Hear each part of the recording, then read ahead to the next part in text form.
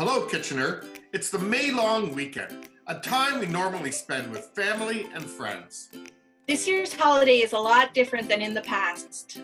We're celebrating apart to keep our community safe and healthy. Kitchener is a caring community that values the well-being of its neighbors. Let's make sure we enjoy the long weekend safely and responsibly. This week, local municipalities announced the reopening of green spaces for individual or family use. If you are visiting parks, please do so only with members from the same household. Don't forget to practice physical distancing by keeping at least 2 meters or 6 feet apart from others. And remember that amenities like basketball courts, soccer fields, and benches remain closed. If celebrating with a small backyard firework display at your home, please exercise caution.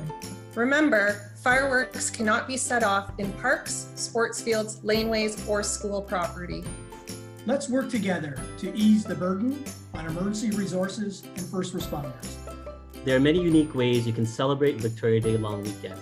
Take part in the Active at Home program for fun activities the whole family can enjoy. You can try online crafts and make paper fireworks. Discover the city's collection of public art while physical distancing, or become a nature explorer close to home. There's no shortage of safe ways you can enjoy the holiday. Visit kitchener.ca/activeathome to learn more. Let's flatten the curve together, separately. For the health of our entire community.